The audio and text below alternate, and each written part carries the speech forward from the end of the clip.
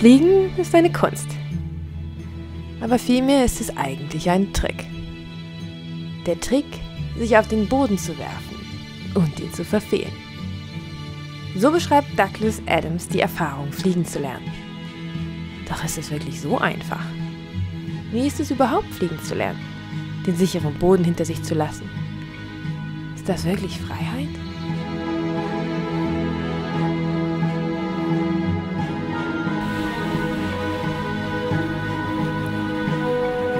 Und während ich den Piloten so beim Fliegen zuschaue, reift in mir ein Entschluss. Ich würde Gleitschirmfliegen lernen.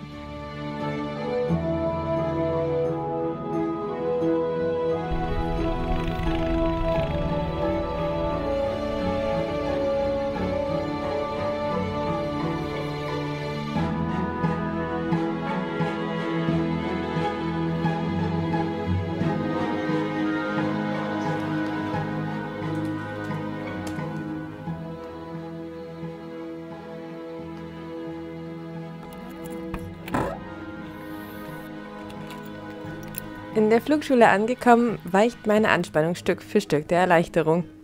Mein Fluglehrer sollte mich nicht gleich am ersten Tag von einem Berg fliegen lassen. Vielmehr geht es anfangs vor allen Dingen darum, den Schirm kennenzulernen, das Chaos der bunten Leinen zu verstehen und die Kraft des Windes im Schirm zu spüren.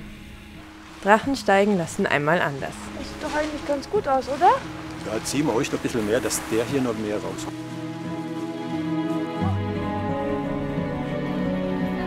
Es ist so aufregend zu spüren, dass genau dieser Schirm die Kraft hat, einen Ball durch die Lüfte zu tragen.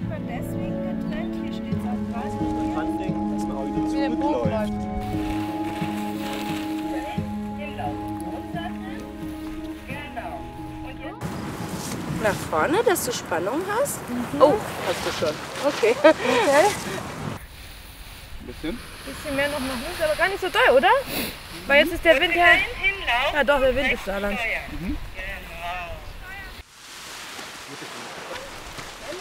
egal, stehen weg. Links laufen, links laufen.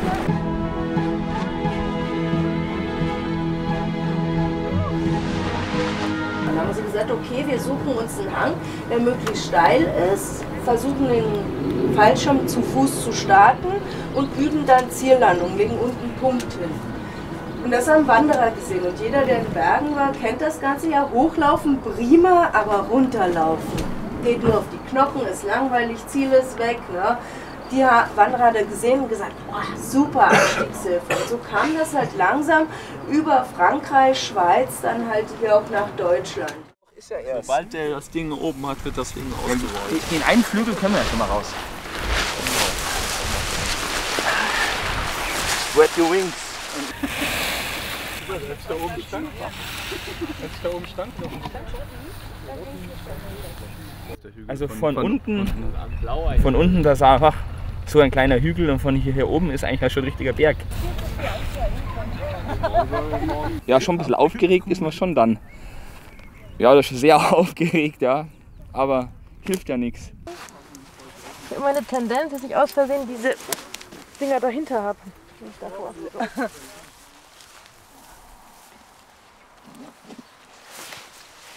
Das mache ich enger, damit du gar nicht zum Sitzen kommst, weil hier müsst ihr sowieso hängen bleiben. In der Aufregung übersieht man auch gerne was. Aufregung ist da, ja? Kann man so sagen. Okay, Arme locker hinter und loslassen, Tempo machen, Bremsen, ein bisschen tiefer und laufen. Rechte Hand etwas tiefer, rechte Hand etwas tiefer. Rechte Hand, nur die rechte. Jetzt beide Hände auf Brusthöhe, genau. Leicht rechts halten, Hand hoch und wieder links auf Brusthöhe. Halten und durchbremsen. Ganz runter beide Hände und mitlaufen, wenn der Boden da ist. Okay. War es so ein Tick zu hoch, deswegen wurde es ein bisschen schneller bei der Landung. Aber herzlichen Glückwunsch. Prima. War schön. Ich kam einfach nicht gut weg und ich hatte das Gefühl, als ich dann diesen Bogen flog, ich möchte eigentlich länger fliegen und als ich dachte, ich soll schon runterbremsen, hatte ich das Gefühl, ich war hoch und habe mir da selber irgendwie nicht vertraut und ihr eigentlich auch nicht. Und ich glaube, das war das Resultat davon. Das ist unwahrscheinlich. Aufsetzen. Der perfekte Helm für Brillenträger muss noch erfunden werden. Lass erstmal Matthias raus. Ja? Und ja. Gerade den Hang verlassen.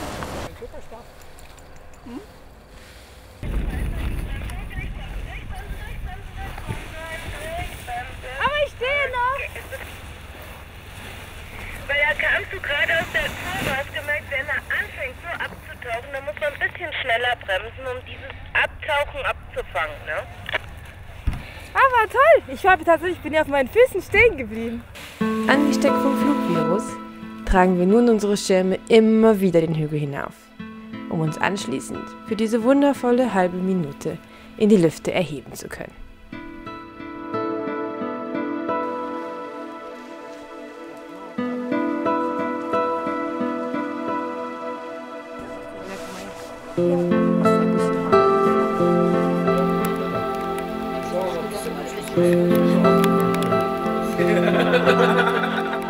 Besser. Aber Spaß beiseite, warum stehen da 3 Haus? Das gibt einen Grund. Und dann haben wir halt Isobahnen, die laufen jetzt nicht um den Globus, sondern sie fangen an, sich zu schließen, so wie hier ganz deutlich.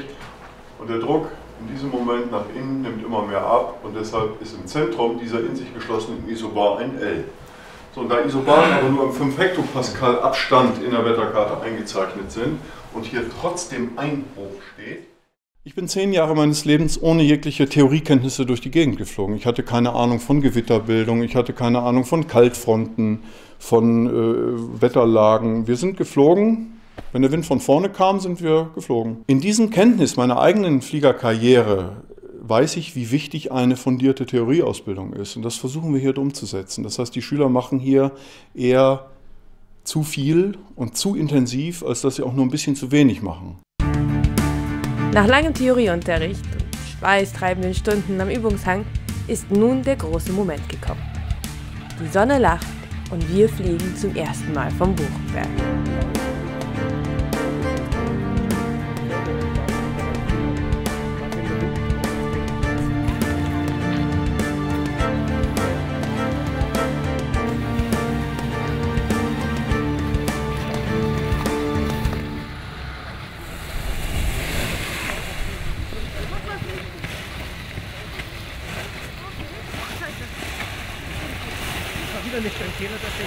Was ist passiert?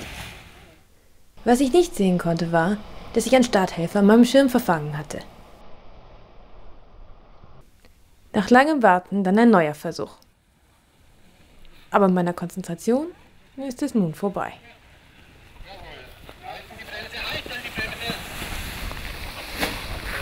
Ja, mach ich doch schon. Oh. Lena. Nicht mehr. Lena. Immer wieder falsch. Stück für Stück gehen wir eins weiter vor. Ja, aber jetzt da will ich nicht mehr. Da will ich nicht okay. War gut gemacht. Du ja, hast nur dann kurzzeitig ihm die Fahrt zu viel gegeben. Zu viel nach vorn gelaufen. Ja, nee, die Bremse hätte noch ein bisschen halten brauchen. Der Rest war prima. Lass dich nicht ärgern. Langsam kommen mir Zweifel. Ist das wirklich der richtige Sport für mich?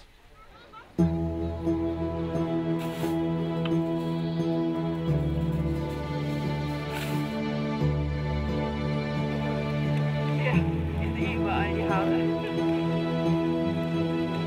Schick dir eine Fotorolle.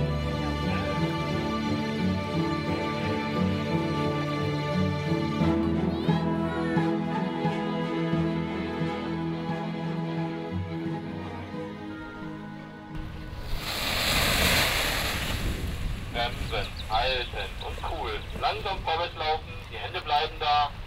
Bisschen rechts steuern, ganz leicht. Was für ein Start!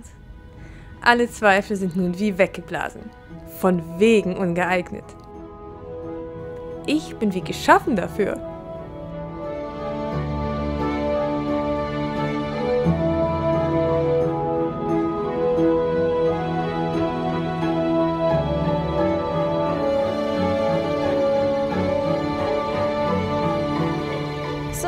rechts Queranflug, Lena.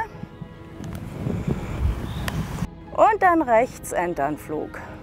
Komm, bisschen tiefer rechts, bis er reagiert.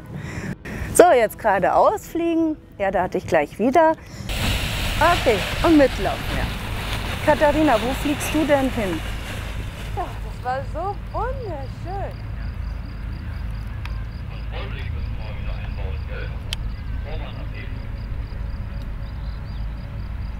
Helles? Ich krieg nichts, danke. Nichts, alles klar. Dunkles wie Lena. Rico hat sich da mal am Hang das Bein gebrochen, weil er dann halt rückwärts mit der Kamera mitgelaufen ist. Ne?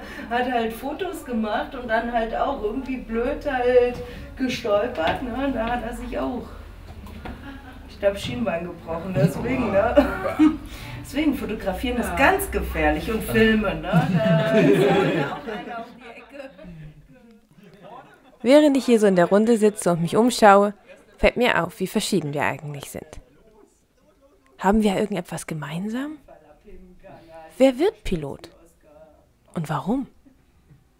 Schwierige Frage. Ja, halt über der Sache zu schweben, über den Dingen zu stehen, frei zu sein, ja, würde ich sagen.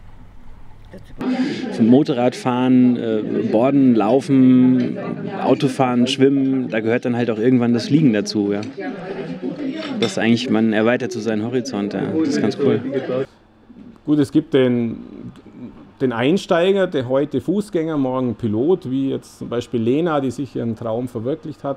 Wir haben die Gruppe der Allround-Flieger, die Spaß haben wollen, die zusammen in der Gruppe was erleben wollen, die Spaß an der Natur haben. Wir haben die ambitionierten Piloten, die dann Strecken fliegen wollen über weitere Distanzen, die sich schon von der Taktik der Flugauswahl des Fluggeländes sehr genau mit dem Thema befassen. Und dann gibt es natürlich auch die Piloten, ja, nennen wir es mal die jungen Wilden, wo man in Richtung Akrogen, Freestyle, die halt sich ihren Traum in dieser Art verwirklichen, und spezielle Manöver fliegen, die jetzt vielleicht ein Allround-Pilot nicht fliegen würde. Es gibt eigentlich gar keinen typischen Gleitschirmflieger. Gleitschirmflieger hast du aus allen Schichten, allen Bevölkerungsteilen, egal ob Männlein, Weiblein, Arbeitsloser, Professor oder Millionär. Scheißegal, wer Spaß hat an der Luft, geht halt Gleitschirmfliegen. Für mich persönlich ist es halt so eine Art Freiheit in der Luft zu haben. Ohne störende Motorengeräusche, einfach dahin zu gleiten, selber steuern zu können. Ab und zu mal mit so einem Vogel zusammenkreisen. Aber der Start ist einfach wirklich das Schönste, wenn man diesem erdgebundenen Leben so ganz kurz entflieht und dann in die Luft reinschwebt und die Höhe gewinnt und dann einfach mal abschalten kann. Man hat dann auch keine Sorgen mehr, es ist schön, man hat einen prädestinierten Aussichtsplatz. Man guckt auf die Landschaft runter, es quasselt einem keiner rein, es fragt einen keiner irgendwas, keiner will was von einem. Man fliegt einfach und freut sich, dass man ein bisschen in der Natur ist, schöne warme Luft um einen rum, wenn man Glück hat. Und man ist frei, ist Freiheit. Man sagt, Fliegen ist Freiheit und das ist es einfach auch. Doch was Fliegen wirklich bedeutet, werde ich wohl erst heute erfahren. Mit seinen 1800 Metern überragt der Tegelberg nicht nur den Kleinen- und Schwangau, sondern auch alle unsere bisherigen Flugerfahrungen. Aber wo fliegen wir eigentlich hin? Das zweithöchste Restaurant. Ne, der verfängt sich. Gezwungenes Lächeln. Der verfängt sich. Ich finde wirklich, wir hätten das vielleicht erst im Tandem fliegen dürfen. Ja, ne? Ja. Für jemand mit Höhenangst ist das echt.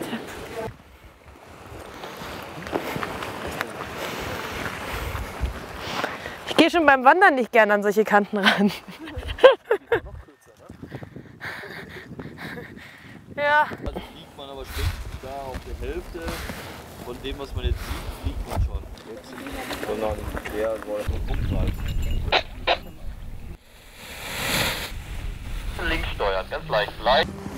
Wo?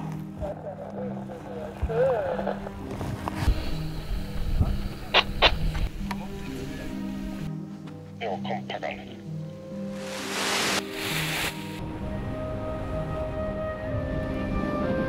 Startet jetzt die Lena. Ja.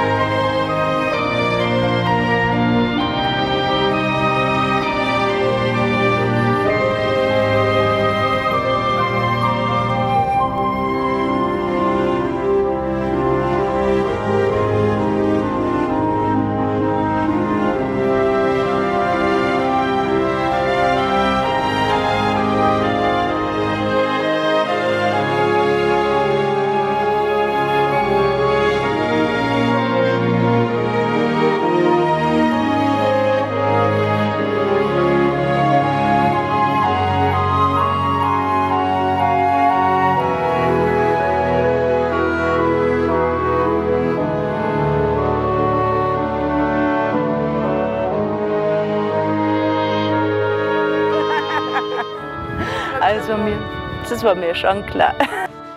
Lief ja alles prima. Naja, aber ich sollte schnell einpacken, weil ich will noch mal. Aber ich finde, am beeindruckendsten ist wirklich dieser Moment des Loskommens. Also wenn man merkt, der Schirm ist da, wo ich ihn haben will und ich kann jetzt wirklich da runter so. Und man läuft und dann ist man in der Luft so. Und das ist also für mich eindeutig der schönste Moment. Und gerade weil diese erste Landung so schief gegangen ist, hatte ich dann auch immer am Ende des Fluges so ein bisschen, dass ich mir dann mehr Gedanken gemacht habe.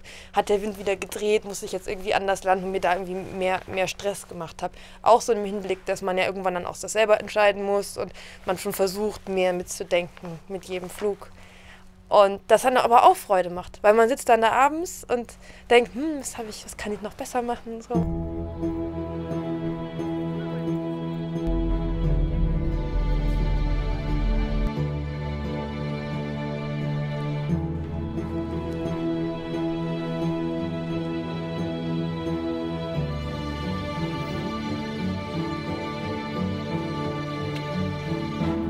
Heute ist es nun endlich soweit. Der Tag meiner praktischen Prüfung. Das wohl gut geht.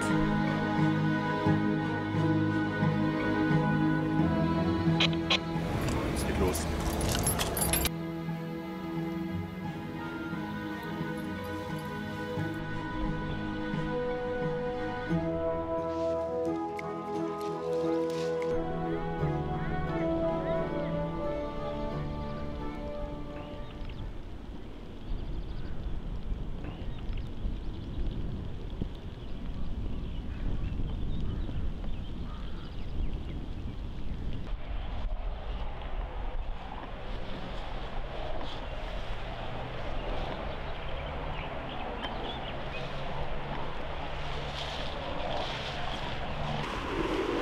Bei meiner Acht war nicht so der Hit, aber es hat angefangen zu regnen in dem Augenblick. Und ich habe gedacht, das darf doch wohl nicht wahr sein. Jetzt auch noch Regen. Danke fürs Warten. Das ist okay. Ja. Die Wolke sah so gruselig vorhin aus, als die auf uns zukommen. Das sah auch so schnell aus.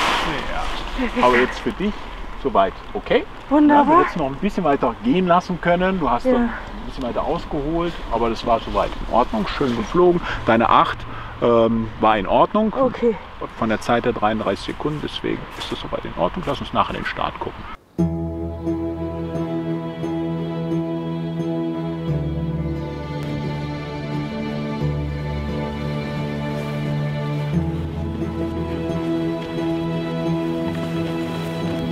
Und Wind kommt ein bisschen von der Seite gerade, ne? Ja, ich würde noch ein bisschen so leicht schräg nach da aufbauen und nachher eine Kurve rausstarten. Aber macht flott, weil das wird nicht lange gehen.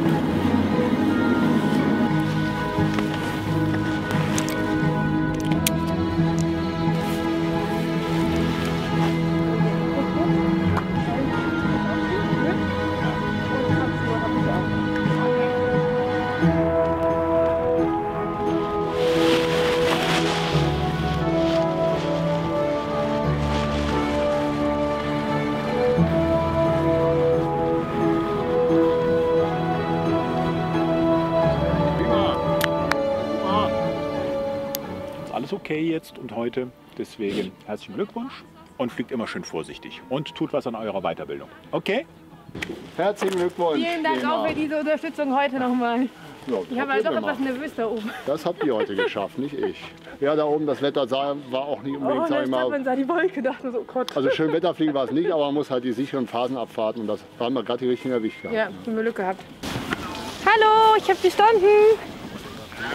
Doch. Wir hatten noch richtig Wind in Rosshaupten. Ich bin vorwärts aufziehen, rückwärts dem Schirm entgegengelaufen, aber ich war gut abgehoben. Ja, ich bin heute das erste Mal richtig Thermik geflogen und das war sehr aufregend. Und jetzt am Abend habe ich mich dann auch das erste Mal getraut, nicht einfach nur irgendwie so durchzufliegen, sondern tatsächlich einzudrehen und mit anderen zusammen auch hochzufliegen. Und es war wunderschön. Und man dreht dann so ein in den Kreis und es geht höher und man hört das Gerät piepen, man freut sich, dass man mal was richtig gemacht hat und es steigt und steigt. Und dann dreht man sich um und sieht das Gipfelkreuz vom Tegelberg irgendwie unter einem liegen. Und ja, dann wurde mir dann doch etwas mulmig und ich bin dann weggeflogen. Man hätte ja gedacht, dass man vielleicht das Startkommando vermisst am meisten oder dass jemand sagt, gestartet ist die Lena. Aber Eigentlich war es so das Gewicht am Helm, was so irgendwie fehlte. Man fühlt sich so unvollständig, als hätte man irgendeinen Gurt vergessen. Was ich jetzt als nächstes mache, also jetzt gleich fliege ich diesen kleinen Übungshang ein letztes Mal runter. Das ist nämlich das Ende jetzt meiner Zeit hier. Und dann werde ich Pizza essen gehen. Ich bin schrecklich hungrig bei meinem ersten Thermikflug. Und da freue ich mich schon sehr auf diese Pizza.